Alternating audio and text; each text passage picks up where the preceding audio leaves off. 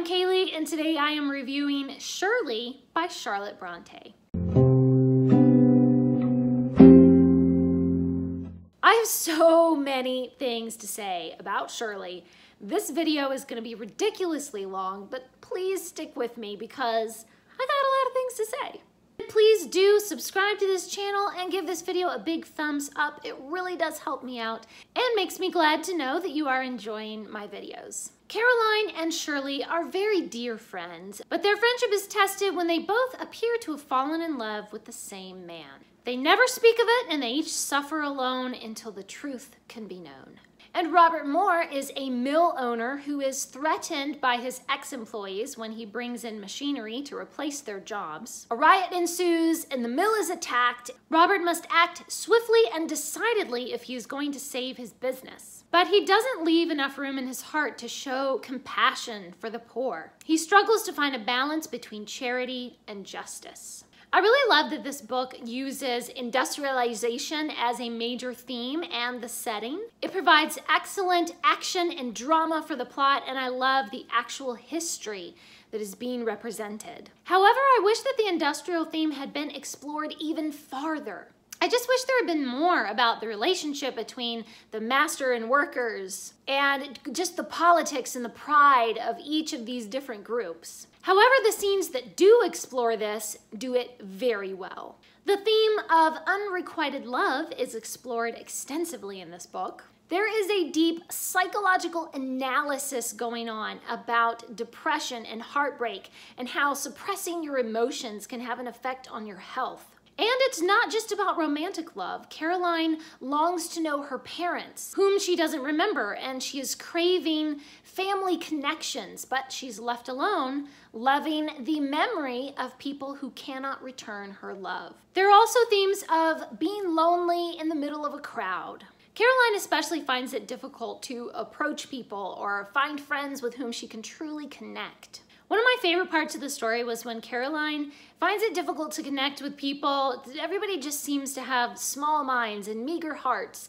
But then she starts to really look at some people in her social circle, and she finds several people that she had previously dismissed actually have really good and amiable qualities, and she starts to cultivate friendships with them, and that eases her loneliness and depression. This book is of course known as Charlotte Bronte's most feminist novel. I really love the scenes where Caroline and Shirley are longing to be able to take action in their lives with the kind of freedom that men have in their society. Caroline wishes that she could go out into the world and do something useful, but her only respectable or viable option is to become a governess. There's a quote in the book where Caroline says, "I believe that single women should have more to do and better occupation than they possess now." I really love how Charlotte Bronte approaches this subject, that there is something wrong in a society that has no scope of independence and respectable work for educated single women. And through the characters,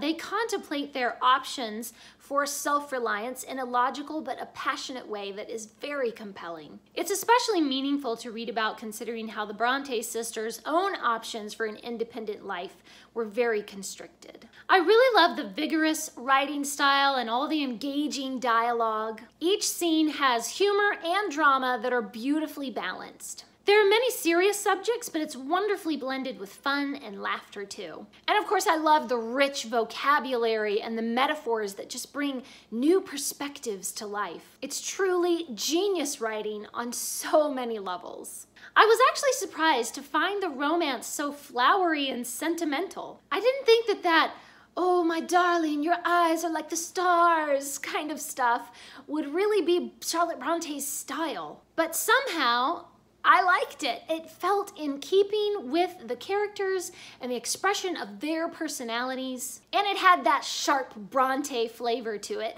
that kept it from being too sappy or silly. And now we get into the characters. And if you know me, you know I'm a character-driven reader. And so I'm gonna be talking about characters for a while. I have a lot of things to say about the characters.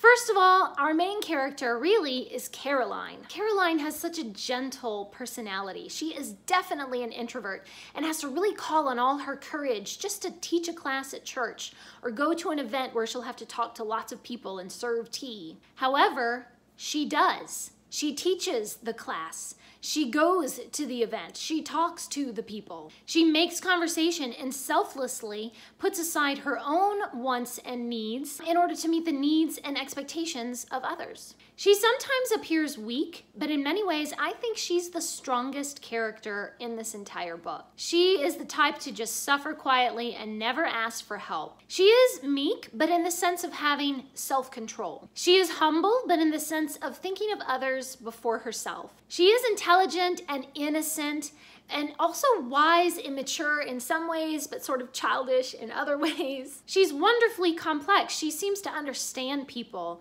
in a deep way and has an instinct for knowing just how to talk to them. She can be shy, but she speaks out strongly when she's confronted with injustice or censure. I loved one scene where she picks a fight with this mean old gossip, and she doesn't even care if she offends the old lady because Caroline knows that she is in the right. It's this high moral sense of what is fitting and right that gives her this social courage. She comes close to being angelic, but it's her internal suffering that gives her this steely resolve and gives her personality a little bit of bite. I was just so impressed with her intelligent thoughts and feelings through the ups and downs of the plot. Her generous heart never wavers. Although Caroline is really the central character, Shirley is the titular character because of the effect she has on everyone around her. She is the focus of so many other characters and the catalyst of their own stories and their character arcs. Even when Shirley is not in a scene, the other characters are often talking about her. And when Shirley is in a scene, she leads the tone with her witty dialogue and her quick thinking. So I read in Charlotte Bronte's biography that Charlotte Bronte actually modeled Shirley's personality after her sister, Emily Bronte. Wild and passionate and unruly and unconventional, and she is absolutely willful. I love that Charlotte Bronte doesn't shy away from Shirley's faults, so that Shirley is a well-rounded, realistic character who feels larger than life and bigger than the words that describe her. She is a good person, but she is not an angel. I feel like she is this wild tigress who is holding herself in check. She's pulling herself back by her own leash. She has so much potential for extreme good or extreme evil, and she makes the choice. No one chooses for her. She has the power to choose who she will be, and she chooses good consistently. And I just adore her for it.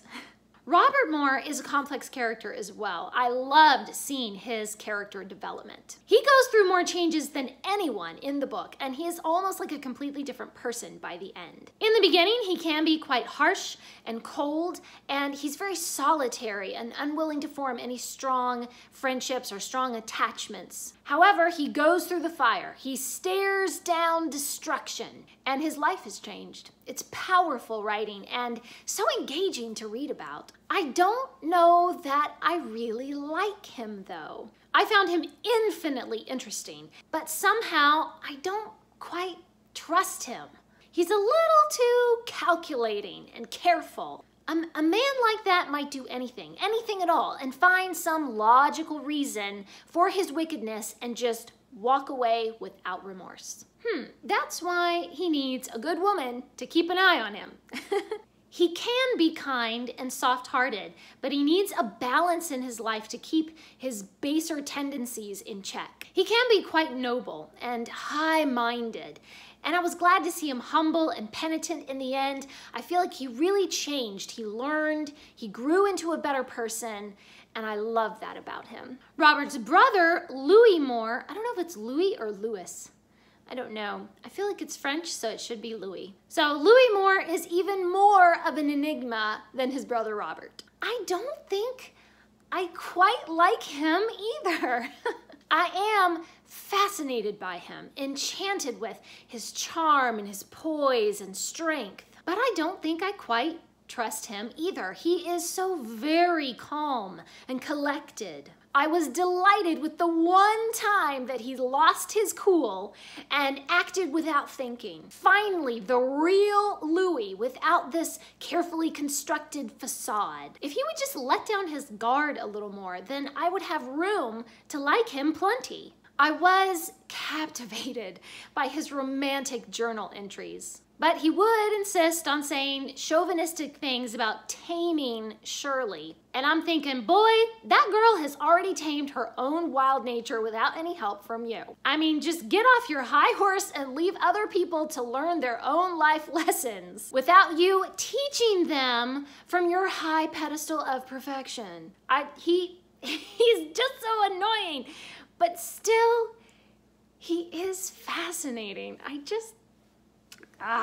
One of the great things about this book are the fabulous side characters. Half the time, the author would introduce a new side character and take a lot of time to set up their character, their personality, their background, and halfway through, I'm bored, and I'm like, I don't care about this side character. Take me back to my main characters. I don't have time for these insignificant side people. And then, somewhere along the line in the story, that little side character pops up again, and they're suddenly important to the plot. They're doing things and saying things and making a difference. And now it all makes sense of why I needed that setup for them before. And now I care about that character. I desperately care. Now I am totally in love with this adorable side character. So one of the side characters that stole my heart was Mrs. Pryor. She is an enigmatic, very interesting character. Her personality is very eccentric. She has this quiet emotion about her that makes the reader think she is hiding something. I just loved her story arc where we gradually, little bit by tiny little bit, we get to know her better